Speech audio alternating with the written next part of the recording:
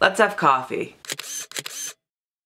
Hey guys, it's Riley and welcome to my channel on this lovely Tuesday. Today's video is not going to be a trans ed video. It is actually going to be the second installment of Let's Have Coffee. Let's Have Coffee is a series I started probably a couple months after I first started my channel, and I made a video called Battle Scars Part 1. And today I just wanted to kind of expand upon that, retouch what I talked about in that video, and kind of give an updated perspective. If you don't know that video or you don't know what I talked about that video, here's a warning right here for the rest of the video that I will be discussing serious topics such as self-harm and depression and mental illness and things like that. So if you're easily triggered by a discussion of those topics, I would recommend you click out of the video now. I don't want to have any issues with triggering anybody, so if you are easily sensitive to those topics, I'd recommend leaving.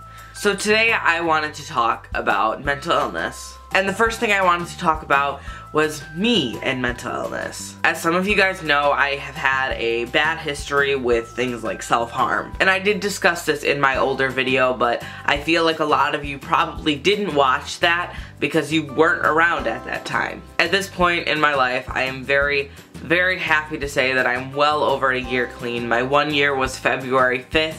And I did make a video on that, and it is amazing, actually. I no longer feel the need to rely on self-destructive behaviors to get my emotions out, and I feel like that's a very big accomplishment that I have achieved in the past 2 years. So now that I'm at that point, all of my scars, while still there, are fading, and it's just nice to know that I've gotten past that really rough part in my life. Now on to like medication. I'm in full support of people taking medication when they need to, when they're prescribed medication. I take medication personally, and something that I've learned recently is that medication tweaks can sometimes be really good. When I started seeing my new psychiatrist, she tweaked some of my meds and upped some doses and lowered some doses of the things that I was taking, and it was the best decision she could have made. I have been on the same medication since April of last year, and we haven't had to change any of it, and that means that it's good and that it's working and that I'm on the right stuff. And if you're wondering what I take medication for, I will tell you right now. I'm diagnosed with severe anxiety and depression,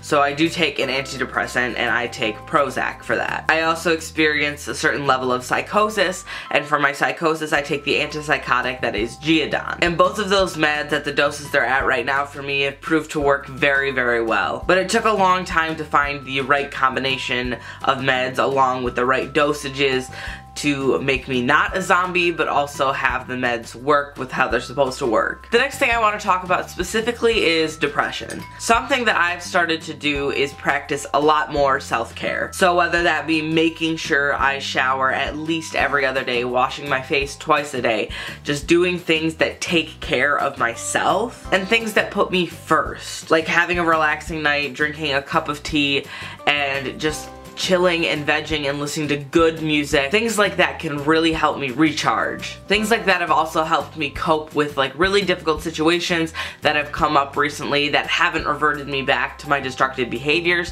So practicing self-care and coping kind of go hand in hand, at least they do for me, and it has been absolutely amazing. Ever since I started practicing self-care, I feel like I have had a new set of eyes open and I understand things a lot better and that I know to take care of myself. And one form of self-care that I have been absolutely practicing to help maintain my depression is managing a schedule. And by that, I literally mean managing a schedule. I feel like if you're in school and during the school time, it's a lot easier for people to like maintain a schedule, or if you have a job that you have to go to, it's easier for you to maintain a schedule because then you wake up at a certain time, you should go to bed at a certain time, you know what you're doing throughout the day. Personally, I work from home, so I don't really have anyone telling me what or when to do it. So I've started to set a schedule for myself where I go to bed at 11 p.m. at the latest and I get out of bed at 7. It is actually 8:37 right now, so it's 8:37 a.m. and I'm sitting here filming a video. That's what I mean by maintaining a schedule. Like, if you start to wake up at a good time and go to bed at a good time, I feel like you'll start to feel a lot better. At least that's how it was for me. And throughout the day, I have reminders set on my phone that remind me to do things that I have to do for work, just to relax, like reminding me to eat and things like that. And it has been really, really good for me. It has kept me on a good track. It has kept my mental health really well. I am a morning person and I always feel so much better when I wake up earlier in the morning, and that's why I set my schedule for 7. If you set your schedule for 8 or 9 or even 10, I feel like you'll still have a good day because you're waking up before noon and things like that. So even if you're on summer break right now or you work from home kind of like I do, setting a schedule for yourself even when you're on break can be so helpful for like mental health. So that's kind of what I wanted to touch on today. I wanted to touch on my accomplishments with self-destructive behaviors, medication tweaks, and depression. I tried to keep this video a little bit lighthearted, but it is talking about a very serious topic that doesn't need to be joked about.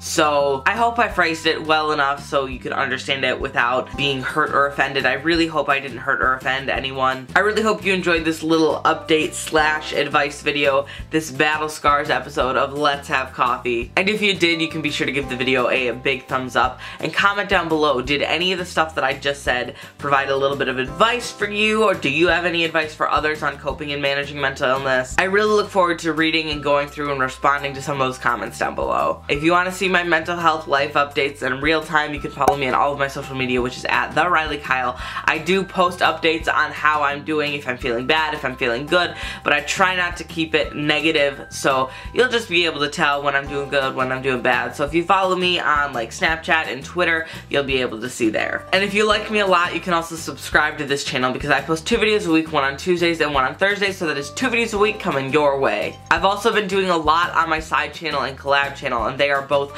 linked in the description, so you can check those out if you would like. And that's all I've got to say. So I love you guys, and I will see you guys on Thursday. Okay? Bye.